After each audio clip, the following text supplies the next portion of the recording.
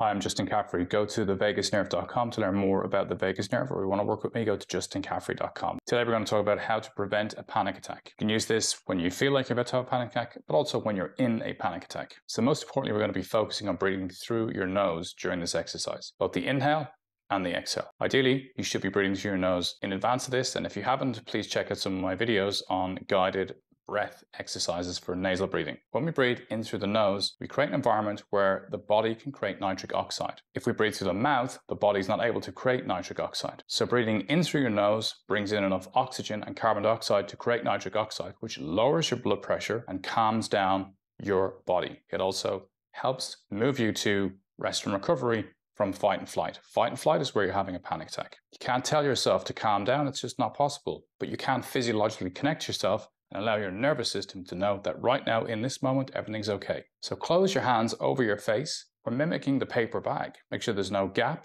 and start breathing just the volume of air inside your cupped hands. And please don't do this if you're pregnant. This will get a little bit tricky and it will feel a little bit uncomfortable and you'll feel quite warm. That's okay, that's normal. As you continue to breathe in this cup of air, it will increase the concentration of carbon dioxide. Increasing carbon dioxide helps your nervous system calm down. It also allows for an increase in nitric oxide because we're nasally breathing. So once you're breathing in through your nose, out through your nose. Now, if you're coming close to a panic attack or you're in panic attack, set a timer for 3 minutes and continue to breathe like this.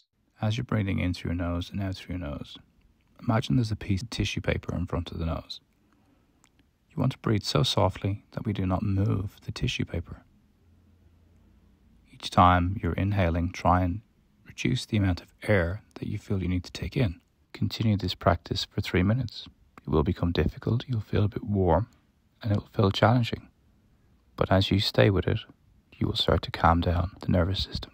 I want you to be able to stay through the uncomfortable part. Always make sure that you're sitting down and comfortable. You'll feel your heart rate slowing down. You'll feel some bulbily saliva entering into the mouth.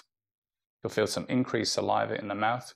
You may start to notice your gut mechanism is turning on.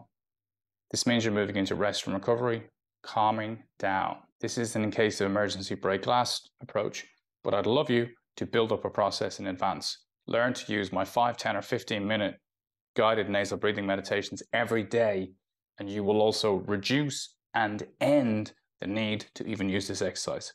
I'm Justin Caffrey. Please like, subscribe, and share this video if you think it's helpful for people that you know.